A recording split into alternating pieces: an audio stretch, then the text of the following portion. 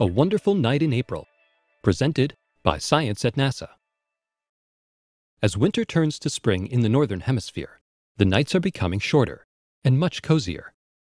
Rising temperatures make shirt-sleeve astronomy possible again. If you must choose one night to spend under the beckoning stars this month, make it April 21st. It should be a wonderful night, says Bill Cook of NASA's Meteoroid Environment Office. The annual Lyrid Meteor shower will peak under the dark skies of a new moon.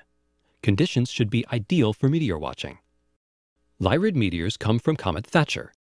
Every year in late April, Earth passes through a stream of debris from the old comet, which has been bringing Lyrid meteors to our planet for at least 2,600 years.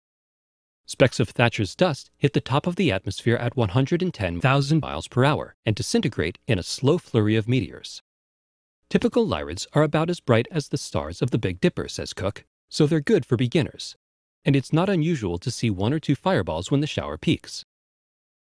Most years, the shower maxes out at 15 or 20 meteors per hour. Occasionally, however, rates increase sharply when Earth glides through an unusually dense clump of debris. In 1982, for instance, astronomers counted as many as 90 Lyrids per hour. An even more impressive outburst was documented in 1803 by a journalist in Virginia. The outburst alarmed many and astonished every person that beheld it. From 1 until 3 in the morning, those starry meteors seemed to fall from every point in the heavens, in such numbers as to resemble a shower of skyrockets. A good time to look for Lyrids is during the hours after midnight, when the shower's radiant is rising toward its zenith. Coincidentally, this year's shower peaks during the same week that Saturn is having a close encounter with Earth.